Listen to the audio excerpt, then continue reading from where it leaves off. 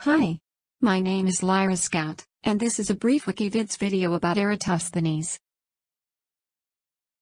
Eratosthenes of Cyrene, circa 276 BC to 195–194 BC, was a Greek mathematician, geographer, poet, astronomer, and music theorist. He was a man of learning, becoming the chief librarian at the Library of Alexandria. He invented the discipline of geography, including the terminology used today. He is best known for being the first person to calculate the circumference of the Earth, which he did by applying a measuring system using stadia, a standard unit of measure during that time period. His calculation was remarkably accurate.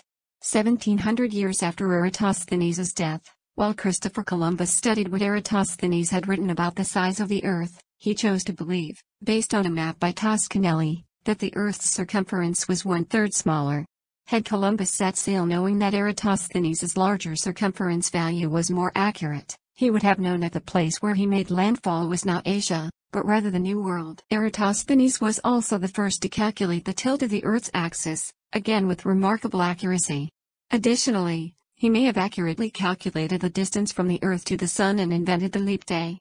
He created the first map of the world, incorporating parallels and meridians based on the available geographic knowledge of his era. Eratosthenes was the founder of scientific chronology. He endeavored to revise the dates of the chief literary and political events from the conquest of Troy. Eratosthenes dated the sack of Troy to 1183 BC. In number theory, he introduced the sieve of Eratosthenes, an efficient method of identifying prime numbers. He was a figure of influence in many fields.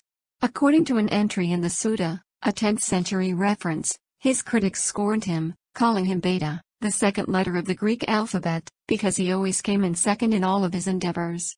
Nonetheless, his devotees nicknamed him Pentathlon after the Olympians who were well-rounded competitors, for he had proven himself to be knowledgeable in every area of learning. Eratosthenes yearned to understand the complexities of the entire world. He was one of the most preeminent scholarly figures of his time, and produced works covering a vast area of knowledge before and during his time at the library. He wrote on many topics: geography, mathematics, philosophy, chronology, literary criticism, grammar, poetry, and even old comedies. Unfortunately, only a few fragments of his works survived the destruction of the Library of Alexandria. Well, my friends, I hope you've enjoyed this brief video about Eratosthenes.